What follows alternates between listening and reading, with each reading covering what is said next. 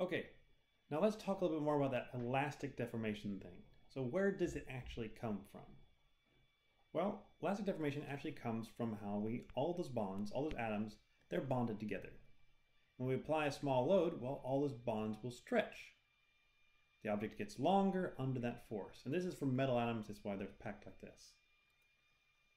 And then when you unload it, well, it returns to its initial. So you can see that right here.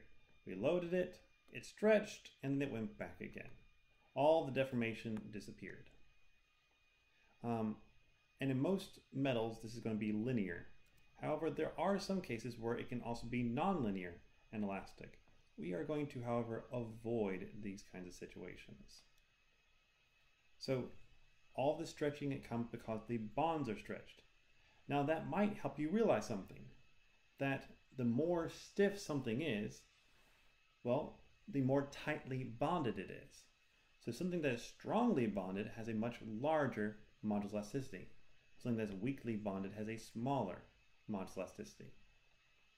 Because if we look at it, right here, this is showing us the slope. The higher that slope, the greater our modulus elasticity. Because it takes more and more force to cause a change. It takes more and more force to cause a change.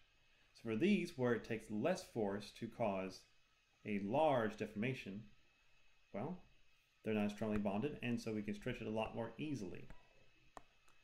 So this is all coming back to our energies. Once again, we're down to chapter 6, and we're still referencing things we learned in chapter 2, where we learned about this energy diagram. Sorry, force versus separation diagram.